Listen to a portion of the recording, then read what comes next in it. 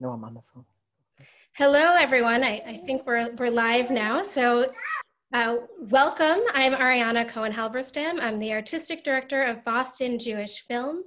And this is the launch of the Boston Jewish Film streaming Cinematheque. We have several programs coming up over the next few weeks and over the next few months. Next week, I hope you can join us. We will be doing a preview of Vishniak, which is a new film by Laura Bialis with producers Nancy Spielberg, Roberta Grossman, and Sophie Sartain all joining us. Check out our website for what's coming up, but tonight we have a really special program and I'm so excited to be bringing it to you. So before we get started, I want to thank IFC Films and I want to thank Tamar Simon from Mean Streets Management who made this all possible. We knew we were going to have a great panel tonight and we ended up with an even stronger one than we knew we were going to have. So first I want to introduce director Jonathan Jakubowicz, who's one of Venezuela's most celebrated filmmakers and writers. His feature film, his first feature film, Sequestro Express, became Venezuela's highest grossing film. His next film, Hands of Stone, premiered at Cannes Film Festival and had a 15-minute standing ovation afterwards. And that very same year, he published his first novel. So it's not a surprise he was able to bring us such a powerful, powerful film. If you can spotlight Jonathan just to wave hello. Hello. There we go. We also have with us actor Jesse Eisenberg, who's an Academy Award-winning actor and acclaimed playwright and author. His film credits include Roger Dodger, The Squid and the Whale, Adventureland, The Social Network, and so much more. He has written 4 plays. He's a frequent contributor to The New Yorker magazine and is currently working on his feature film directorial debut. So Jesse, hello, thank you for joining us. And he's muted. Okay. Hi, Ariana, and the greater Boston area. We also have Matthias Schweigho, who you will recognize from this film as Klaus Barbie. He is a producer and actor on this film. He starred in both TV and in film, both in English and in German, his native language, and has starred in over 70 projects, including Valkyrie in 2008 and Night Train, and has also directed and produced many projects. And finally, say hello. I can see you there. So hello to Matthias. Hello. Hello. Hi, Ariana. Hello, everyone. Hello. From another time zone and someone else in the same time zone as you. You're in Berlin, and Bella Ramsey is joining us from England, and she made her professional acting debut as Lyanna Mormont in Game of Thrones. She's also the titular character in The Worst Witch, and is currently filming the 2nd series of his Dark Materials for HBO. She also films opposite Renee Zellweger in Judy. Hello, Bella. Hello. Hello, it's good to be here. And later this evening, there will be a switch where Jonathan becomes Claudine, who is another producer. We'll introduce her later on this evening. So I want to start by asking you, Jonathan, how you came to this story. This is not, everyone has heard of Marcel Marceau. This is nothing, not a story I knew of his at all. And I sort of did a double take when I first read the plot synopsis. I said, is it the same Marcel Marceau? So how did you come to learn this story? Well, first of all, that was exactly my reaction when I first heard that Marcel Marceau was, first of all, Jewish and that he saved children during the war. I had absolutely no idea. And that in itself really grabbed my interest. And I started doing a little bit of research. And when I went to the Cannes Film Festival to premiere my film, Hands of Stone, I was able to track down Marcel's first cousin, George Loinger, who was 106 at the time. And I met with him and he started telling me firsthand this whole story. He was the head of the Jewish Boy Scouts of France during the war, and he was at the center of this whole operation. And in fact, in the movie, he's the one that brings Marcel on board. And after I heard his story, I felt there was nothing I could do, before I could get this movie made. And that's what I did. It was sheer impression about the heroism of these characters and the value of a person who's 106 and has not had his story told. He unfortunately passed away at 108 when we were in post-production, but his family has been extremely supportive of the film, you know, after that, and in a way we feel the movie honored him. 106, I mean, it's incredible that you got to meet him and tell his story and tell this unknown story of Marcel Marceau. Why did you feel like this was a story that needed to be told then? Was it because you had met him, or was there something in the core of the story that spoke to your own experience? Well, it was two things. I mean, my family on both sides are Holocaust survivors, and I never really thought I could make a movie about the war because of it was too personal and too emotional for me. But his story was a story about salvation and not about extermination. And it was a story about taking responsibility and a group of civilian heroes who decide to leave everything aside and you know, make a difference and save others.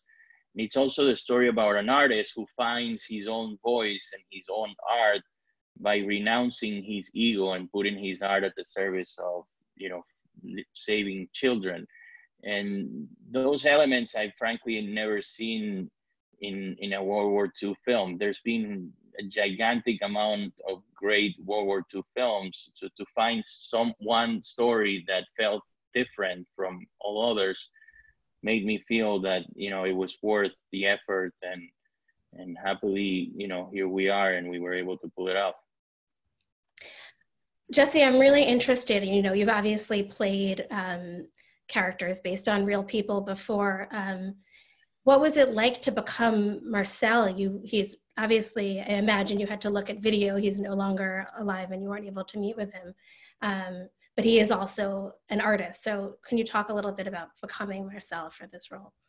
Yeah, I mean, I have like way more in common than I expected initially. I mean, our families come from a very small area in Poland that like where his father's family is from, or my father's family are from, are like maybe an hour's drive away in Poland.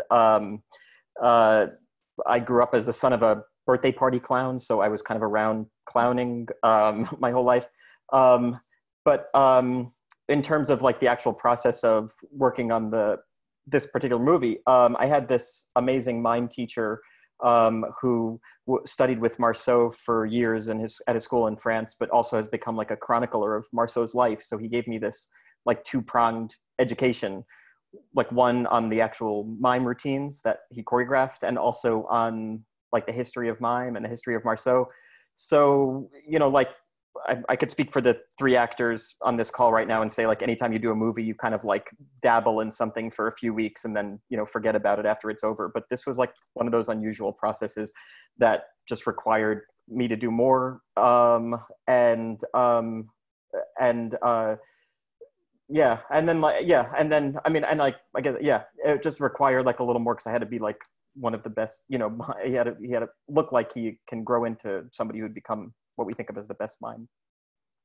Yeah, and you see that even in the course of the film, it ends with this beautiful, your beautiful enactment. I imagine that was a real performance that happened in front of the American soldiers. Yeah. So Marceau became like a translator for the American army after the war. He was good with languages, and he ended up, somebody had heard, like one of the soldiers heard that he does this, that he can do this routine, or that he can perform in this way. And so they recommended him to perform for General Patton's troops. So that scene at the end is, it's a real, you know, it's based on a real event. I thought the framing of the film with Patton speaking to his troops was really an interesting choice. And I think as an American watching, it's brought the story home even more deeply. Can you talk a little bit about that choice? I guess that's a question for Jonathan. Yeah. I mean, I you know, when the less likely war hero you can think of is a mime, you know, and the more famous war hero, at least in that war, is probably General Patton. The fact that you are introduced by General Patton to a hero, and the hero turns out to be a mime, you know, I found extremely unique and telling about what the story really is. You know, I feel like there is something that is left out in many stories about the war, which is the people who made a difference and took responsibility. And I felt like the best invitation that could be given to admire a civilian hero is by having the traditional hero invite you. Plus, it was true, you know. I mean, there is a beautiful speech when Marcel was giving the Medal of Honor, the Wallenberg Medal of Honor, in which he speaks about this episode, and he brags about having his first review in the Stars and Stripes magazine of the American Marines. And you know, I just found it unique and beautiful, and a great way to, you know, frame the whole tale, and like you said, bring it home. You know, it's why this story is universal, even if all you care about is weapons and army. You know, it is the time to admire a mime. Yeah, and it gives, I mean, it really puts the heart part of the film against the brutality sort of war. So I think it works really beautifully. But of course, the film actually opens with you, Bella, in this scene. And I thought that scene was so moving. It's you saying the Shema before, saying the prayer before you go to bed with your father, and these scenes of you and your father, and then of course being an orphan, and then again the relationship of Marcel and his father really ran throughout the film. Can you talk a little bit about your preparation for the role, Bella? I've always been like aware of Judaism. I learned about it in school. I'm a Christian, so I've always been like aware of Jewish history. I just tried to immerse myself more in it, and like I found learning like a couple of Hebrew words actually really helpful.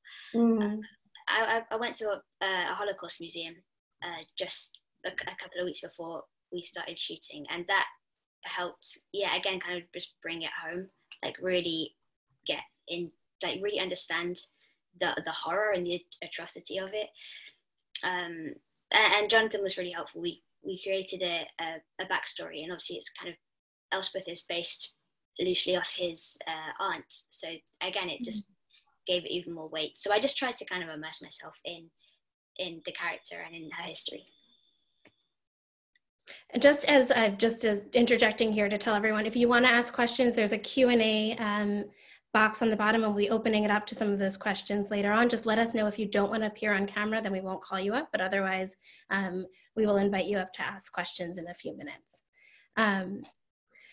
The roles are all, I mean, you play such a distinct role compared to Matthias, and it's interesting to ask the three of you questions here, because you all touch on such different parts of humanity here, or the lack thereof. Matthias, I'm really interested because you're also a producer in this film, and you're playing, I mean, it's such a monstrous character, but part of the monstrosity, I guess, of the character, monstrosity of the character, is that you're so charming in the role, and you're likable and despicable at the same time.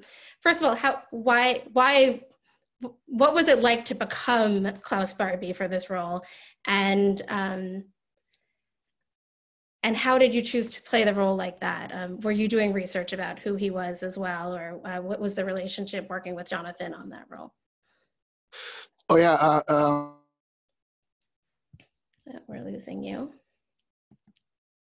First, when Jonathan, the way into this movie and into the character, that was a crazy journey, because honestly, I've never heard of Klaus Barbie before, because we never talked about him in school or history, because when I talked to Jonathan, he's such a cultural problem in a way for Germany, because the time he was in the Second World War, but the time after, till the end of his life, it's such a crazy story about a guy who was evil, about a guy who was clever, about a guy who was so it's such a huge story, and it's I don't know what to say. Huh, Jonathan?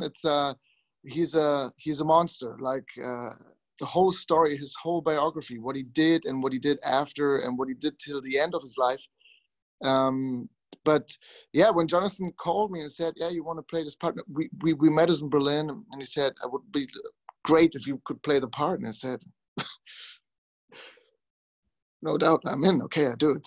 If you want me, yeah, let's do it all in, because the world needs to know this story about Marcel and about the shadows of German government in the after the Second World War and everything, and in the Second World War, it's because this guy is crazy, and this guy is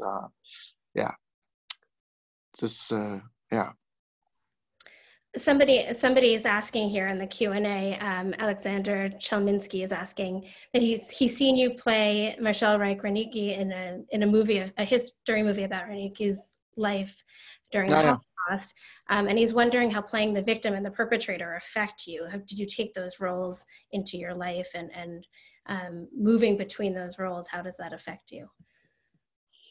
In a way, to play Marcel, I met him in person, and his life was so great. He's for you guys. I don't know if you know him. He was one of the biggest critical writers for German literature, and he just fought his way through the war because of his thoughts when he thought about Shakespeare, Schiller, Goethe, and everything. He was an amazing character and an amazing human being. And to play his life, to go back to Warsaw, to go back into the ghetto and everything, to play this character was so interesting and so respectful, and it was so crazy touching to play his life, and after that, 10 years later, I don't know, 8 years later, to play Klaus Barbie, to see the opposite. We lost you first. This is a real story, and these were real human beings. I think you dropped out for a second. Yeah, the connection. Well, yeah. Yeah, the connection is horrible. Yeah, we were dropping out a little bit, but. Okay. Only when you mentioned Barbie for some reason. No, but then to play Klaus Barbie, it feels so unreal that these people were real now, to in a time like this, to play these characters, and it feels weird. But it's necessary. Yeah, I mean, the idea of giving a real character to both sides of this. The scene, I would love for both you and for Jesse to talk, because I think the scene in the train is one of the most powerful scenes in the film. And if you can both talk, and maybe Jonathan too, about sort of, and Bella, all of you are incredible with that scene. It's so tense, and so, it was the second time I watched it the other day, and it was still, I knew what was going to happen, and I still was on the edge of my seat. And I would love for you to talk about that, how you decided to have that scene. Did Marcel actually meet Klaus Barbie, and how did that scene come to be? I have to say, the scene is just so good, because I was so starstruck, because I was such a huge fan of Jesse, and I'm still a huge fan, and that was my moment. I stood in front of him, and it was only 20 centimeters between me and him, and it was just like, I just was like, okay, can I have an autograph and a picture? Oh, I had the exact same experience, but like on the other hand, it was so eerie and so great, and it was the first time I had seen Matthias in the character, and I just went up to Jonathan. I was like, oh my God, he's unbelievable. It's so eerie. It was so great. But what's really great about Matthias in that scene, as I remember it, is that he's so sweet. And as my character, I can't reconcile this human being in front of me that is behaving like a normal person, and behaving like a sensitive, normal person and a contemplative person. But everything else I know about him is pure terror. And then there's an actor in front of me who's also doing both of those things. It's just an unusual experience. My favorite part of the scene is something that I just learned about from Jonathan like a week ago doing one of these, which I'll just mention on Jonathan's behalf, because I thought it was just so clever the way he put it, which is that it's really, in addition to the scene being the kind of protagonist and antagonist kind of meeting, it's really a scene about kind of different ideologies in conflict. The ideology of the Nazis is one of like, it's the highest example of rigidity and formality, whereas the Jewish artist comes from a place of having to kind of figure out, especially at that time, figuring out a way to survive, but also just coming from like a different cultural ideology, and how these two things at this moment are irreconcilable. That the Nazi is asking the Jew, what's the best way to raise my daughter? And the Jewish perspective on it is, let her be curious and, let her figure it out and don't push her. And the Nazi ideology runs completely counter to that.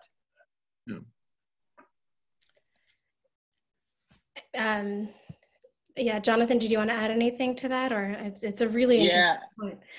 I mean, I think first of all, going a little back to what you were telling Matthias, I mean, the reason I specifically wanted Matthias to play Klaus Barbie is what you said. There is a charisma in Matthias that it's unbelievable. In fact, he has made a big part of his career as the leading man in romantic comedies and movies that play off his incredible charisma, and I thought it was very important to make Klaus Barbie a human being, because there is a common mistake. I'll put it on my page. What was that? I don't know. Okay. It's fine. There is a tendency of making the Nazis into these monsters that have absolutely nothing to do with the human beings you've ever met. And I think if there's any chance for us to help avoid that this happens again, is to understand that this were human beings, and human beings are capable of doing that. And I remember when I started working with Matthias, the notion of a nation of Nazis came about. That Barbie wasn't part of an elite group of people who were doing something on behalf of a nation. It was an entire nation who was rooting for this to succeed, and Barbie felt like a hero in the middle of a nation because he was recognized as a hero and he was accomplishing things that other people wouldn't. And to us, it was very important to really capture that Barbie thinks of himself as a hero, and he doesn't think of himself as a bad person. So for him, it's not contradicting to be torturing some prisoners and to be worried about the future of his daughter in the arts, because he thinks part of guaranteeing the future of his daughter in the arts is getting rid of the enemies of Germany. And understanding that is very important if we are, to do a film that can help, make sure that nothing like this happens again.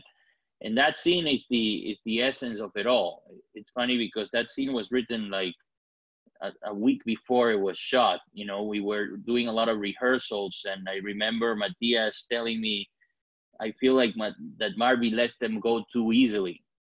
And I started thinking, what can I do to, justify more Barbie letting them go? And, the normal instinct would be to rough him up so much that, at the end he doesn't budge. So he says, no, he's probably innocent. But I decided to do the opposite. What if they have a little bit of a emotional connection? What if Barbie is the one asking for advice? And I ended up writing that scene, scouting for other locations on the laptop in the car, and I agree, it ended up being the best scene in the movie, and it came from the need that arose in rehearsals. And I also think it speaks about the opposing views, and in a way what Marcel says speaks about this rebellious group of people called the Jewish people, which the more you push them, the more they rise in the opposite direction. And a lot of what he's saying in a way is a defiance of everything Barbie represents in front of him.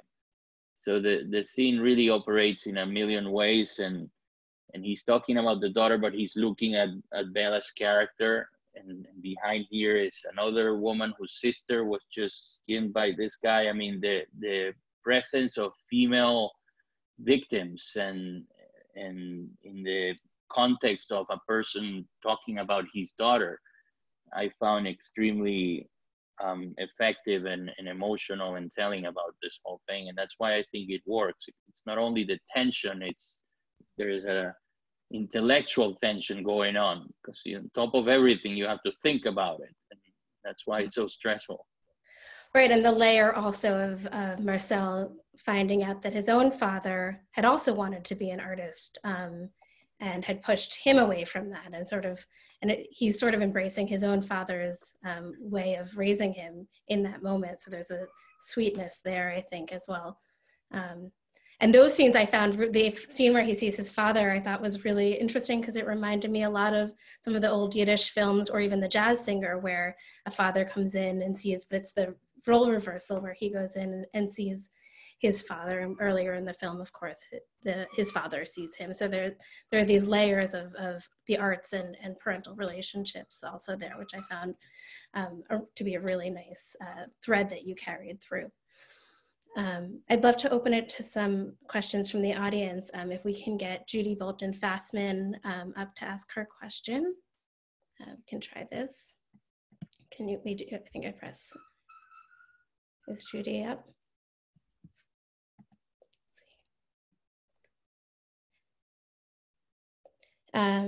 Well, in the meantime, I guess I have more questions for you, because all of the children in that scene on the train, but also throughout, were incredible.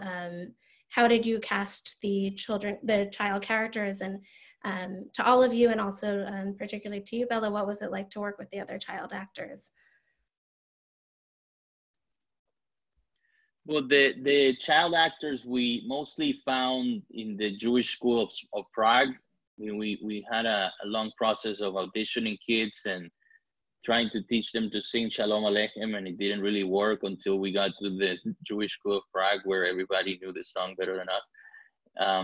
And Bella, I honestly haven't seen her in Game of Thrones, so she did a small audition for this role, and I immediately freaked out when I saw her and had no idea that she was already in a major series. And I think you can see my daughter there. Oh, hello. Speaking of daughters. Yeah. And Bella, I mean, she was a genius, I mean, she was so intense in the audition that my only question to the casting director was, I want to see how she looks when she's not tense, and I remember calling Bella on Skype and seeing that smile that she's giving right now. And that was the end of the audition. I say, okay, you have it.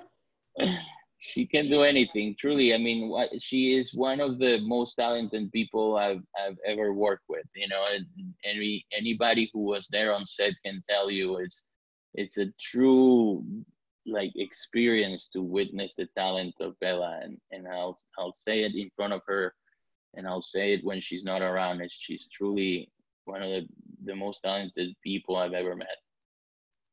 Thank you. Yes, definitely. That's true. Thank you. I mean, I loved working with the kids. I this whole experience was the best one for me. And when you called me, Jonathan, on Skype, I was filming The West Witch and I wasn't having a great time. So it really helped knowing that I had this to look forward to. And working with the kids was incredible. They all spoke a different language. Some of them barely spoke any English. So it was a crazy kind of experience to be in amongst a group of kids all speaking a different language and me not having a clue what any of them were saying. But I mean, I kind of loved it in a way, because I felt like I felt like I learned so much from them, from non-spoken dialogue, like the body language and stuff. I just like learned from these kids, and they were all incredible. And honestly, I love them all to bits. What a lovely thing to say in a film about mime. Oh yeah. Judy's here, so Judy, welcome. Hi, Ariana. Hi, everybody. Thank you for my question. My question is that Marcel Marceau, of course, is a very famous mime, and I was wondering how that image and that metaphor affected the writing of the script, the production of the movie, and the acting itself.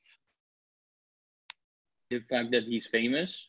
No, the mime, the whole metaphor of mime. You know, I guess of the saying a lot without words. Is that exactly?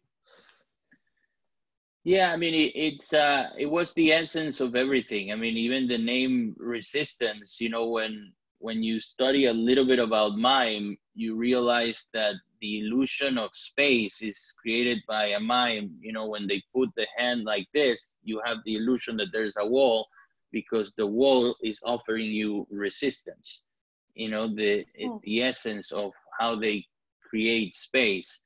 And from then on, you know, every single bit was always thought of as how would Marceau do this? You know, a lot of it was from testimonies, but a lot of it was, you know, a normal situation. How would Marcel handle this normal situation in a different way?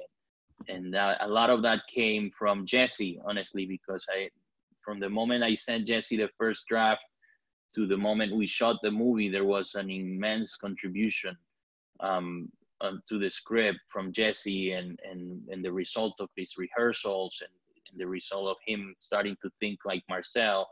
Marcel wouldn't do this or wouldn't do that. The way he was moving his hands, you know, even if he's just walking towards the castle, if you see the movie again, you just stare at Jesse's hands, you know, in every scene. Jesse's doing something different with his hands, and it was very important for us to imprint everything about mime and everything about Marcel in particular to the story, because that's what made it unique. Mm-hmm. Thank you.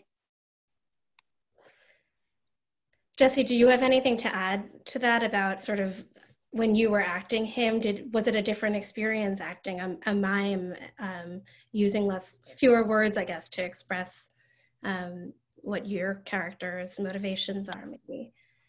Yeah, well, I mean, he's a person who has a sense of humor, obviously, but he's also like somebody who's constantly working, because for the first half of the movie, even after he is brought in to help these kids, he still is holding out hope that he's going to get out of there as soon as possible and kind of work on his performance. And so here's a guy who's not just like, you know, somebody who is kind of a shapeshifter, and well, that's not the appropriate word to use with its connotations. But I mean, here's a guy who's not only, you know, kind of like thinks outside the box, let's say, but also like is intensely focused on his craft at all times. So I was thinking about him more as like an artist who's constantly waiting to get back to practicing, rather than like, you know, the fact that his art is mime. We have another question from Mark Grella. Is he up? No. Okay. As soon as he's up, we'll have him ask it, or I can just ask it for him right here. If you have a camera. Oh, there you are. Oh. Hello. Oh. Sorry. Hang on a second. Where did it go? We can hear you if you want to ask your question. Okay. So by the way, it's not Mark, it's Jen Grella. That's my husband. Hi, Jen. I'm here too. Do you know how to make the video go? Okay. My question is really just what I typed. It was mostly a question for Jonathan. We can't make our video work, so you'll just have to listen to us. Right, we see a picture of who I assume is Mark. Yeah, that's Mark. Okay. It's a question mostly for Jonathan. The piece that Marcel performs for the troops at the end of the movie, it was sort of a two-part question. Could you interpret that for us? And do you know if that was the actual piece that he performed? It was not the actual piece that he performed. It's a piece that our choreographer and Jesse's trainer Lauren created specifically for the film. You know, I wouldn't like interpreting it myself. You know, hopefully the piece invites interpretation.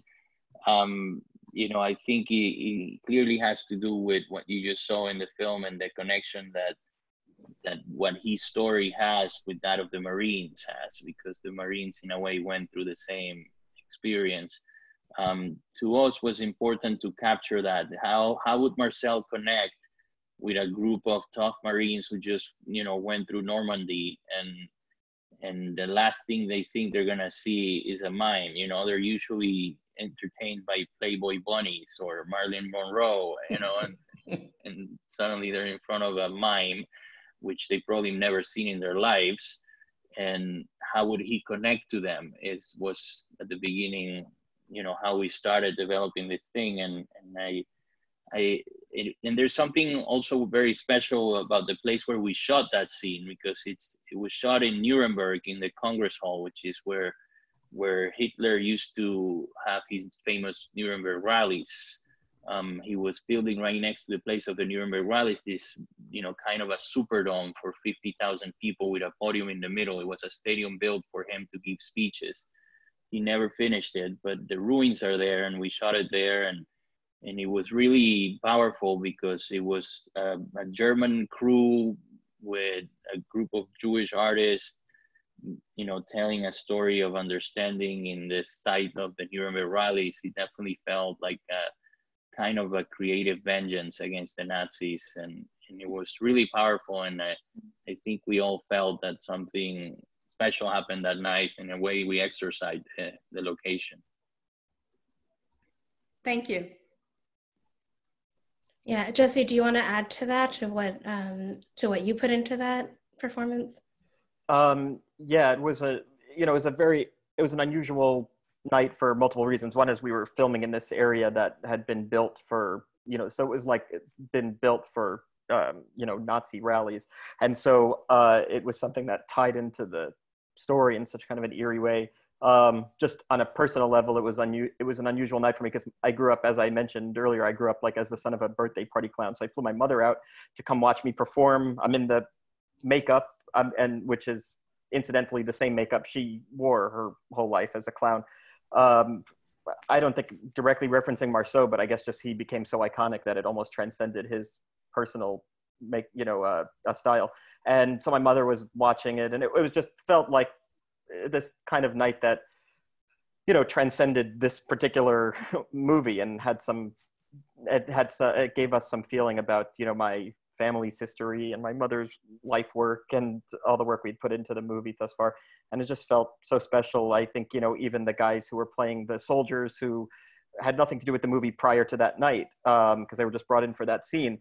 I don't know, it had like a nice feeling. Here they were in their city that they grew up in, but, you know, with this history hanging over it. And here they were kind of as part of this, in a way, sweet reconciliation of something. Thank you. Your mime craft was really impressive. Oh, thanks a lot. I'm curious what your mother's reaction was to seeing you in the makeup she wore. Yeah, no, she was good. It's actually funny. Jonathan and I went back and forth with the makeup designer, Lizzie, for like 2 months. I mean, as you can imagine from my body of work, I'm not somebody who there's a lot of discussions around my vanity in any way, but like this, for some reason, we just kind of went back and forth for months. Should he be wearing the makeup? Does it seem like too much? What we were talking about was really, if he's performing for these troops, does it alienate him too much? You know, that here he is in this full makeup. Is he's already performing mime in front of these like soldiers? Is putting on makeup like such an extreme, you know, chasm? Puts such an extreme, you know, chasm between them. And then when we put it on and we were in that location, it just felt so right. In terms of my mother, I think she approved, but also she didn't really have a say in the matter. I can say his mother was very close to me in the monitor, and she had a say in the matter. Oh, okay. That sounds more like her. We have another question here from Jeff Katz. Is he up? No. Yep, I'm here. I'll put my video on. Hello, Jeff. How are you? I guess I can't put my video on either, but that's me. So I had a question maybe for Jonathan, maybe for Jesse, for people who are involved in the script. You know, certainly Trump is not just our problem. Very Trump related. One was kind of Bella's character's father's naivete at the beginning, saying, well, they don't hate us and the economy's getting better, so things will work out. And then Matthias, when he shoots people in the pool, said a very Trumpian, either we have a country or we don't. And I'm wondering how much, I mean, that I'm assuming that was conscious because it couldn't not be. But how important is it to kind of strike those notes where we're seeing that rise in kind of intolerance, not just in the US, but worldwide? And I want to talk, I know, Jonathan, you have experience with anti-Semitism in your own life that brought you to this film.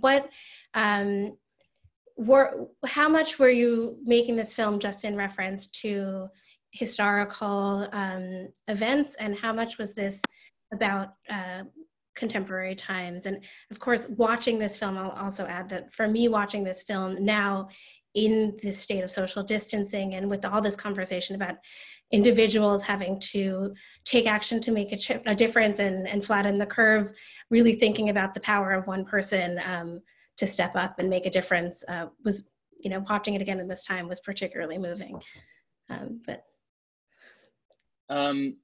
I think you can find echoes of you know what's going on in the world in the film, you know, and it doesn't really matter if you do it on purpose or not. You know, the fact is intolerance has been rising to unacceptable levels in the US and in Europe, and it's actually I think it's a scary time because intolerance was rising when the economy was booming, and I think we're heading into possibly the worst economic crisis in the last 50 years. So what that does to the levels of intolerance is something I'm not looking forward to.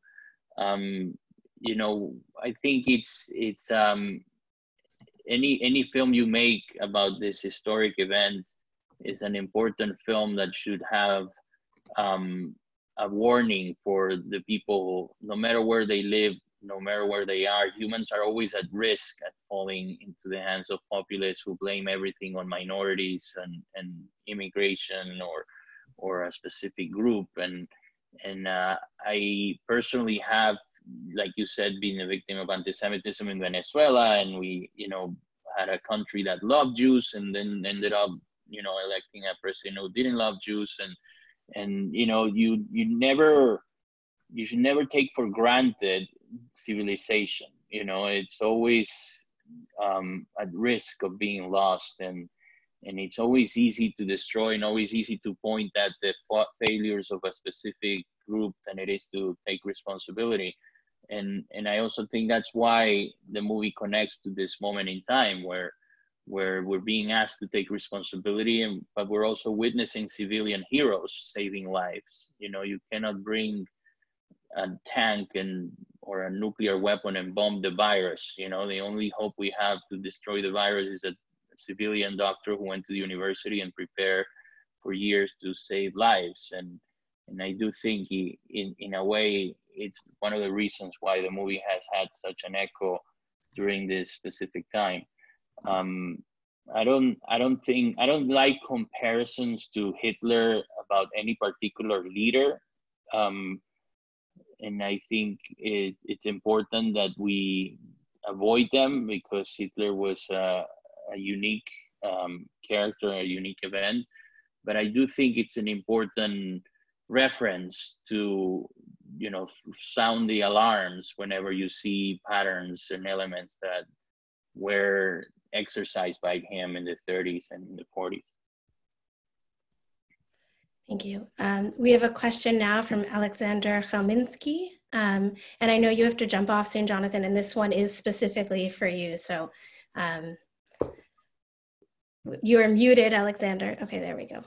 Yeah, just a follow-up question to Jonathan. I know you just mentioned that you grew up in Venezuela, and it's a very unique thing to be a successful director as a Jewish son of Holocaust survivors growing up in Venezuela. It's a really unique resume. And just if you could talk about that trajectory of growing up in Venezuela, son of survivors in the Jewish community, and then bringing that to a successful movie maker. Well, my family came to Venezuela right after the war. They went to Poland to try to make a life after the war and quickly realized it was not possible. So they immigrated to Venezuela. Both my father and my mother were children when they went to Venezuela and made a good living, and they both became university professors and successful in their careers. There aren't a lot of Venezuelan filmmakers, and it's not something that you really dream about, becoming a filmmaker in Venezuela. But I made a documentary when I was 19, and HBO ended up buying it, so it sounded like I could actually be a professional filmmaker. And then I went to the New York Film Academy and went to UT Austin and did a year in the master's program, and went back to Venezuela and made my first film. And then Hugo Chavez didn't like my film and opened a trial against me and against the movie, and that forced me to move to Los Angeles. And it's not been easy starting from scratch in a different city without knowing anybody, but I have sort of been able to make, 2 movies with major international stars, and that's where we are. Well, thank you, and thank you for making this great homage to a great hero. Thank you so much. And I know a few of you need to go soon, and Jonathan, I know Claudine wanted to come on as well, and someone has to be with the Somebody girl. has to take care of the child. So we can do that stuff, and I think Jesse, you need to get off too. And I don't know about you, Matthias and Bella, but we will have Claudine joining us. But I want to thank you both so much for being a part of this and for the film. And if you can just talk about, a little bit about what's next for you and what's next for the film, and what it's been like to release this film in the time where people are at home watching it instead of in theaters. I've had a really unusual experience. Like I'm in a college town in southern Indiana, and so this is like possibly a film that wouldn't have come to the theaters here because they don't have they don't get a lot of the independent movies here. So a lot of people are seeing it in my town that wouldn't have seen it now. They would have had to wait for it to come out. So that's the advantage. The other thing is there are so many Jewish people here because it's a college town. So Indiana is not, they're all pretty much concentrated here in Indianapolis. And so it feels like, I don't know, it just feels like it's to our advantage that people are watching it in this way.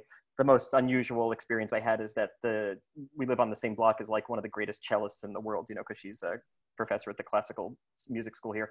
And she was saying that she wants to show this movie every year to her students because the way she thinks the gracefulness of the mime mimics the gracefulness that she wants to, her students to employ with the job. So people are having their own interpretations, which is always a really nice reaction to something that's such a public thing like a movie. But anyway, Ariana, thank you so much for hosting this. Okay, so I'm going to be transition out, other people transitioning in. Thank you so much. Thank you. Bye, Matthias and Bella as well. Bye. Bye. Nice to see you. Okay. And bye. Thank you for everybody who came here. Bye-bye. Thank you. Bella and Matthias, you're in a different time zone. Are people seeing the film in Europe? Do you know?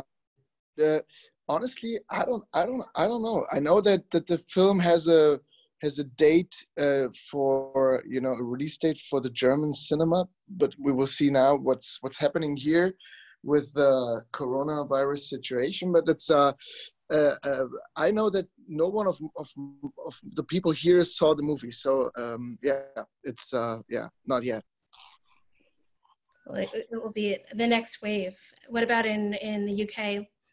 I'm not actually sure. Yeah. I don't think it's out publicly in the UK yet. The last time I heard it wasn't anyway. But I don't know. I expect it will be here soon. I don't know. It's gonna be middle of June in the UK. Yeah, in the UK. Cool. That's So cool. tell all your friends in the UK to the audience. Welcome, Claudine. Hi, thank you. Now, I was saving some questions for you because I know you were really involved in making the film look like it does. Claudine, just an introduction, Claudine Jakubowicz became the first female Latin producer to have a worldwide theatrical release in 2016, which is probably too late for that to happen, but I'm glad it happened with you, with Hands of Stone. And she previously worked as the graphic designer for several multinational advertising companies and has worked on design posters for movies like Spider-Man and for Curb Your Enthusiasm. And is producing partners with her husband, Jonathan Jakubowicz, who we just spoke to. So welcome. Thank you. Thank you so much for having me and for the Boston Jewish Film Festival for such a warm welcome to Tamar, Simone, and IFC for making this possible. It's been amazing, the outcome that we've had with the film, and we're really, really happy despite the situation, but yes. Yeah.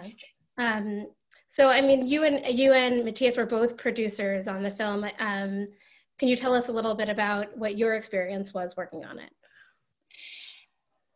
Well, initially when we started the project, we needed to partner up with a European company, and it's interesting because Jonathan really wanted Matthias as an actor from the beginning, even before we started conversation about producing this film in Europe. And he always, really liked Matthias's work. So before we even started the production part, Matthias was one of the main actors in Jonathan's head to do Klaus Barbie. And after the process started, we got involved with the production company, which is Battalion Films, which is our partner production company in Europe, and that's how we started putting together the film, which is very, very complicated, and it had a very big structure. We shot it between Czech Republic and Germany, and we had half of our crew from Czech Republic and half of our crew for Germany. We needed to find locations that that were from the era, that were from that time, and due to the war, some of European cities have been, were destructed. So we needed to find most cities that had the architecture from the time, and Czech Republic and Germany, some cities outside of the main cities, had preserved very well their architecture. So, the challenge for us was kind of finding these locations that made production sense and financial sense to be able to shoot it. We were a little bit of a moving circus. We shot in 5 cities. So we started in Prague and we moved all the way to Munich, and we stopped at every city on the way, and we had like a little map that would go forward. And, it was quite interesting and very exciting, because everywhere we would just camp and take the entire city. So I called it, we were like a little bit of a gypsies. But yeah, it was quite challenging, but it was definitely worth it. All of the locations that you see are real locations. And I think that texture and those colors, it definitely, creates an essence of the time and the idea of what the photography we wanted to have it look like. I think one of the, obviously one of the most vivid and striking and upsetting scenes that takes place in that pool with Matthias. Can you talk a little bit about shooting there and why, and that, just the blueness of that empty swimming pool contrasted with the horror that's happening there?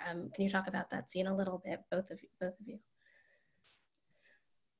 Well, I think, from our production side, it was just more to find a contained space that would work for it. I think more of the creative part, I would let Jonathan kick into that response if he's hearing on it. We usually, as a production, scout for different locations that would help tell the story in the scene where the director, in this case Jonathan, wanted to tell the story, and one of the proposals was this pool. And it worked out, as you can see, very well, because it's such a tense space and such a weird place to have an execution. One of the things a lot of people don't understand, which is really interesting, is that we shot the world of Barbie with a completely different lens, and our director of photography created a cinematography language to separate optically both worlds, Matthias's world and Jesse's world, Barbie's world and Marcel's world. So we use the Cook lenses to work on the world of Marceau, which are inspired in the colors of Chagall, because Marcel Marceau, that was his favorite artist. So all the palette of the film, you can see, has inspiration on that colors. And for the world of Barbie, we had the anamorphic lenses, which a little bit has more created this depth of a field and just separated you a little bit from the character. So that sense, there's a visual sensibility that was created photographically that a lot of people don't know what it is, but it's part of it, and that's the beauty of the language of film. And our director of photography, Miguel Litin, who's been in our team for more than 10 years, thought very well how to create this separation of language, so you unconsciously would feel a little bit more uncomfortable in between switching with both worlds. So I'm kind of telling you the magic between the lens of that sensibility. But I think Matthias can explain a little bit the what he felt in that scene, which was really, really interesting when we shot it. Yes. Yeah, I mean the location was weird in a way, because it was old hotel and everything was with this big pool, and it felt like, okay, oh my God, it felt like that this place was so real that it happened there, but what we did, that was it was crazy, because the pool was so big and the space was so wide that anyway, it was a cold space. It was a cold, horrible space, and scenes were horrible, because when we did a shot, the shot was so loud and the echo was so weird and frightening, and it was the location was perfect for the movie.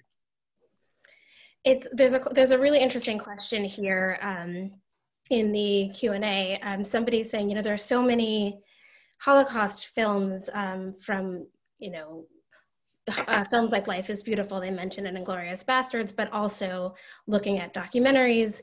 And then you're telling a real story. So both in preparing for the roles, I'm asking to Matthias and Bella, and also to you, Claudine, how much were you referencing the language, the cinematic language that's been created for Holocaust films, and how much of it are you basing on your own interpretations of this history? Were you looking at all at this sort of canon of Holocaust stories? Well, in the film? From a I can talk from a cinematography point of view. I think we're not trying to compare or wanted to even compare ourselves to the big Holocaust films, because they're just great, amazing films that we've all lived with and learned from it. And I think one of the things that we wanted to create was to have Marcel's world, and we wanted the audience to immerse themselves in Marcel Marceau's world, which is an artist. And we got inspired by his arts for Chagall. We got inspired by an amazing, the wardrobe, which a little bit eccentricity in it, which is part of Marcel's own personality. So we didn't want to kind of like, compare ourselves or try to duplicate any other Holocaust films. We just wanted to create, our own world on visually. And I think that's, if you see the wardrobe that we have, it's very, it has a lot of style. It's very uplifting, like it's not grayish, or it looks like the traditional wardrobe from war movies, but because we wanted to create more of that kind of difference of artistic language that Marcel has, and that was across the entire, you know, artistic value that we wanted to inspire everyone to kind of immerse themselves in it. So that was a little bit of the mindset behind it. I think that's really one of the beautiful things about the film is it is a story about an artist, and it's being portrayed with such artistry, and you see these the two sides of the arts, the way art can be used. You know, we see Matthias's character listening to music, and it's not that art is the salvation, but that art, the artist's spirit can be used for good, and I think that's so beautifully portrayed in the film. What are you guys up to now? I'm curious sort of how you shake a film like this off, or I guess you're still involved in it, but how you shake these really difficult roles off and move on to your next thing. Can you talk a little bit about what you're working on now and where we can see you next? Matthias, your mic is on, so I'll have you start. Bella's mic is back on. Bella, come on. So ladies first, what are you working on? Well, I was meant to be doing a film right now, which is set in like way in the past. So it's like a completely different sort of thing, but obviously that's been postponed because of obvious circumstances. But like, I don't know, I felt on set there was like an intrinsic kind of sense of hope and joy amongst the horror that we were shooting about. Like I never left set feeling depressed, ever. I always left feeling like uplifted and inspired. So for me, it wasn't like a negative thing that I had to shake off. Like I still carried the good memories with me of filming Resistance, and I could talk about it like Resistance all day. Like it's one of my favorite things to talk about and to be a part of. So I'm trying to hold on to it for as long as I can, not take it off. Wonderful. Yeah, and your character is really an inspiring character that, you know, we see the horror she sees in the first scene, and then she really becomes a leader for the other children and has this very special relationship with Marcel. So it's beautifully portrayed. Thank you. Yeah. Matthias, I guess you had a little bit more to shake off, most likely. I have to say, honestly, the story of this guy was so interesting that anyway, I owe Jonathan and Claudine a dinner because we need to talk about the whole biography of this guy, because this is crazy. It tells so much about government, about agencies, security agencies, national security agencies. Well, it's crazy. His life was so shadowing in a way. That still I have some books here at home, and I'm still reading sometimes stuff of his biography, because it's unbelievable. You cannot believe it that this story is true, that this guy was real. Yeah. So I'm so excited to see the movie here in Germany. This too, you know, with the people here, because that's so important in this country to have this movie here still, that people do not forget. That's really important. Yeah, and So and the next movie I did a movie with Zack Snyder. It's called Army of the Dead. That's the next movie I did. That's what I worked on last year in America. So, but now there's a lot of free time and developing, and developing, and yeah. We're looking forward to seeing you in all of your next projects. I mean, it's a very different experience to be talking to you on the screen now and watching you on the screen just a few days ago. So I look forward to seeing your next transformation. Claudine, I'm imagining you're still wrapping things up with this film. Have you and Jonathan begun working on a new project? Well, you know, I'm now kind of resting a little bit. It's been truly about 2.5 years of nonstop with Resistance, and for us, it becomes our life, because we both work on it. So, you know, our mind doesn't stop. We're at night you know, discussing or talking about things. Like when we work on films, it, you know, it absorbs our entire lifestyle for years. So we kind of finished this film in September, and then, you know, we've been promoting it and getting it out and finishing it. So it's really interesting to now kind of, you know, have a little bit of time off on it. But it's been really, really fantastic to see the outcome of the film. And we get messages all the time about how important this film has been, and especially in this time, and about resilience. And a lot of people connect to it, especially in what's going on with in the world. So it's been really inspiring to see the outcome of it. And I think that I always tell Jonathan, oh, I want to rest a little bit, you know, let's just take a beat. But then obviously we start trying to find a new story. Jonathan is a writer, so it's a fantastic thing, because he starts just sit down and starts writing, and that's how our projects come to life. So I don't produce for other people. I usually produce Jonathan's film, so I take a little time off when he's writing. But now we have Jonathan's second book coming from a book that he wrote called The Adventures of Juan Panchar, which was a Latin American bestseller, and we're about to release the second book. So I think we're going to be, you know, focusing a little bit on literature, and, you know, staying safe and just waiting to see what happens. And I miss shooting a lot, but at the same time, I'm happy that I'm having a little bit of time off. It was a very hard shoot, but like Bella said, it was, you know, very rewarding at the end of the day, because we knew we were doing something very special, and we had really amazing partners like Pantaleon Films and Matthias, who we couldn't have not done it without them. And you know, we're just happy and appreciative of every hardship and every thing we went through, and the happies and the ups and downs, and you know, the result, it's on the screen. So we're really happy. Absolutely. Well-deserved rest. Thank you all for being here with us tonight, and for some of you really deep into the night, and for some of you in the early evening. But thank you.